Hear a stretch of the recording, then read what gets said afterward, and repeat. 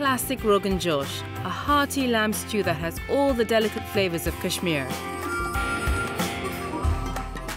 Rogan Josh. Now, Rogan Josh is probably the most familiar Kashmiri dish that we know of in this country.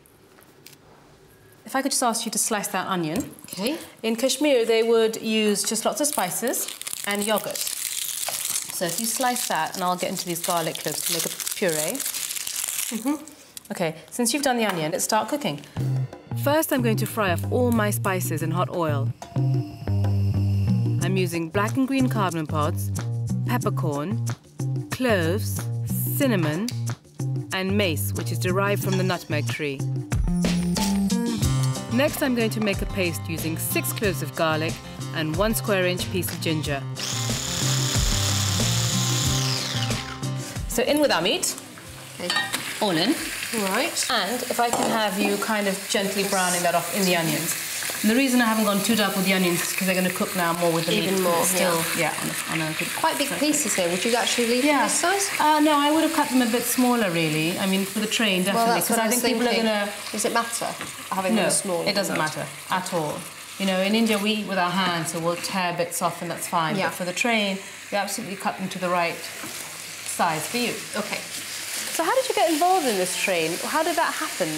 Because your parents are involved too, aren't they? My parents have been involved, yes. They are still slightly less involved than they were. My father used to be the chairman of the catering department, so... Ah, now the connection makes sense. He roped you in, didn't he? Something like that, yes. Did what an Indian father does. He goes, this is what I do, come and do it with me. Okay, I'm just going to puree these tomatoes. Then I'm adding half a teaspoon of chili powder and 2 teaspoons of cumin, coriander, and garam masala. Now, fennel seeds is really typical of Kashmir, and it is definitely something that should go into Rogan Josh, and it just works. Although it sounds unusual, it works really well with the lamb. So I'm adding 2 teaspoons. Okay. Stir, stir, stir. And you can see the colour's already gotten darker. It's looking more like what you'd expect a curry to look like. In go the tomatoes. This is yogurt, and I've stirred it so that it's got no lumps. Okay. So, 3 tablespoons straight in. Okay, stir. And that's really all that goes into it. Now I'm going to leave the lamb to stew for about 20 minutes.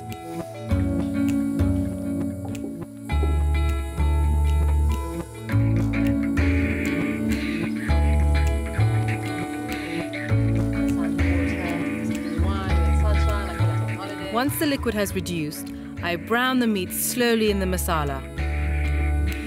So what it's actually doing is just concentrating all those flavours? Yeah. So you just need enough liquid in there to stop it catching? Yeah, exactly. So it shouldn't, like, be dry. Okay. But there shouldn't be so much liquid that it's just kind of bubbling away. Yeah. So I'm happy with that. I can kind of smell the caramelization of that masala. I need to add some water. It's not supposed to be a thin gravy, but it's also not thick, because we're going to have it with rice, so we need enough to kind of moisten that. All right, so that's boiling. So I'm putting the heat back on, turning it down a bit, and then just leaving it till the lamb's completely cooked. Another 10 minutes or so.